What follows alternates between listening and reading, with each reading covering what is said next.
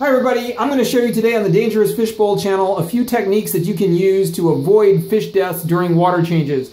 Now obviously we all have to use dechlorinator or so-called dechlor to remove chlorine from tap water, but water changes can be a lot more complicated than that, and I've learned the hard way, meaning I've lost fish trying to figure out what went wrong in some cases, so I want to share what I learned. So first of all, this is a Python. Basically it's a gravel siphon. You can get this from a bunch of different companies. So basically, you'll notice that, if you imagine this bucket is a fish tank, right? You'll notice that I have it angled up, and I've set it into the corner so it's mechanically stable. Why am I doing that? Well, because if I were to lay it down on the gravel, or I were to invert it and shoot the water into the gravel, then basically all the water coming out would be virgin tap water, right? So what we want is time for the dechlor to work. But more importantly, we want to prevent fish from swimming up in here for fun and exercise, as I've seen many of them do during the water change, okay? And the reason for that is that basically the way that ammonia or chlorine toxicity, let's just call it tap water toxicity, works in fish, and again, I found this out the hard way, is not that it kills them immediately. They'll swim up in there and they'll look just fine and you won't think there's a problem. And then half an hour later, they'll suddenly keel over dead. They might flop around for 10 minutes, but it ends pretty quick. And the way to avoid that is to make sure that they cannot go up into this gravel siphon while you're changing the water. All right. So if it's set against the corner like this, and you might fix it to a rock or something on the bottom to really stabilize it, make sure it doesn't tip over during the water change, because a fish bumps it or because of buoyancy issues or whatever.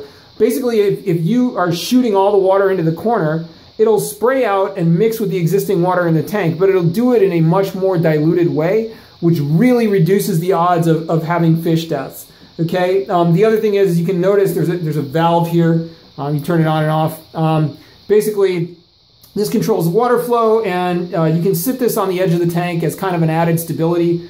If somebody who makes this kind of thing is watching, definitely we need a way to clip this on the side of the tank, because this is a real pain the way it is, right? If you don't hang this on the side of the tank, the whole hose will shoot out and water will fly all over the floor. It's a disaster. Oh, and by the way, don't mess with this unless you really know what you're doing. I accidentally disabled it at one point and then turned on the water, and you can imagine what happened when I finally turned it back the other way to the open position. But anyway, the other thing that I need to remind you about is water depth, specifically the depth of the water change. So what I'm talking about is, for example, 25% would be 25% of the way down from the top to the gravel, right? 100% water change would be all the way to the gravel, and obviously that would kill the fish, right? So an ongoing question is, how much is a sufficient water change and how much is the maximum safe water change? Well, the answer is it really just depends. I mean, if your water is in excellent condition and you're just trying to change out a little bit of water, 20% might cut it. Right. On the other hand, if you're just starting a new aquarium and the ammonia is out of control, or you got sediment coming from a pumice filter or something, then you might need to do a lot more than that.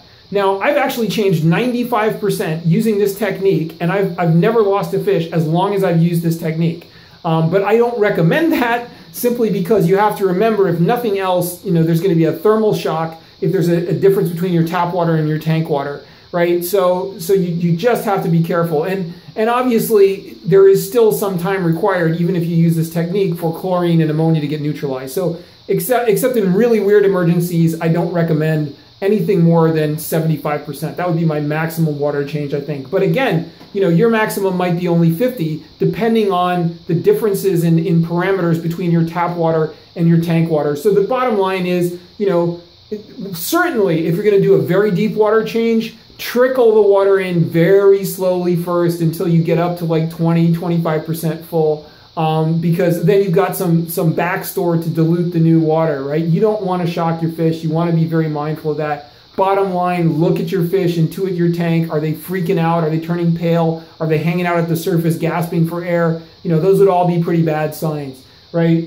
But basically, when I put the dechlor in, so here's my dechlor, right? I just basically would use the amount that I need for the entire tank, and I tend to use 2, sometimes 3 times the dose, just because I have heavy chlorine and ammonia problems. So I would fill a couple of capfuls depending on the size of my tank, and I would pour it directly into this siphon here before turning on the water. So the second I turn on the water, I already have the entire dose I need for the entire water change going on. So basically, at that point, the water and the dechlor and the ammonia remover are going to be able to mix much more effectively.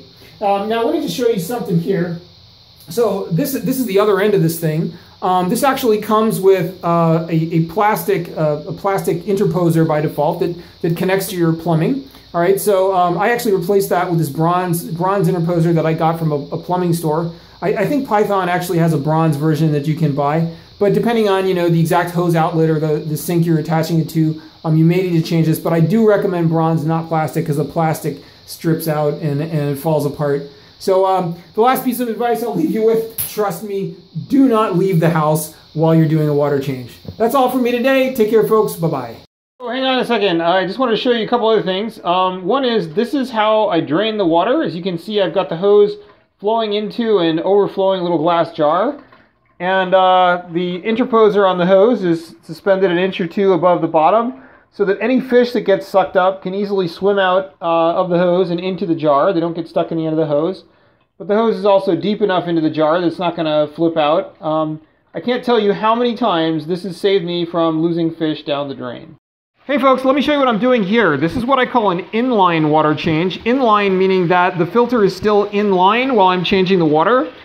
Basically what's significant about this is that it allows me to prevent the problem of detritus spewing into the tank when you turn the filter back on. So unless you clean your filter perfectly well, there's always some loose detritus in there.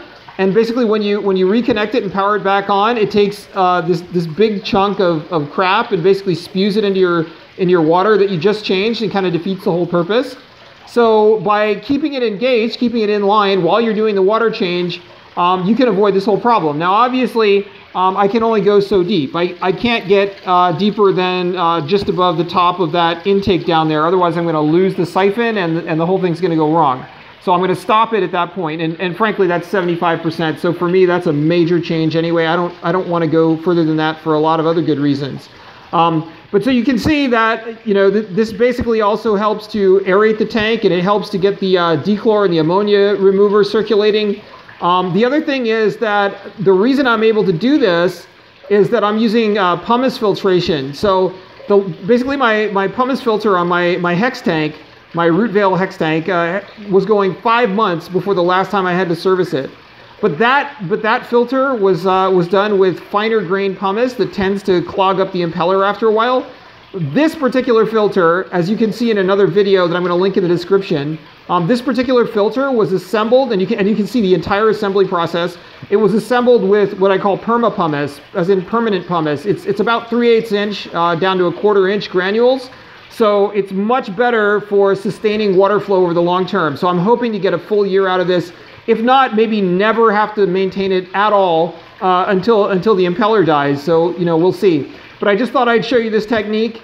And by the way, I'm sucking the water out through my Python hose. You can actually see it's kind of you can see it down there. It's sort of buried in the gravel because I don't want to get fish into it. And of course I got my jar set up in the bathtub in case that happens. But remember, when I refill, I'm gonna mount it in the corner, and I'm gonna do the corner flow injection like I showed you previously.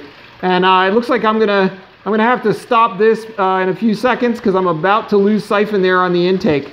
And by the way, just make sure, look out for the electrical issues, because even though the power head's off and obviously the lights are off, technically there is a pathway that electricity could take between the motor in the canister filter and the water. So this isn't totally safe, but in my personal opinion, it's safe enough.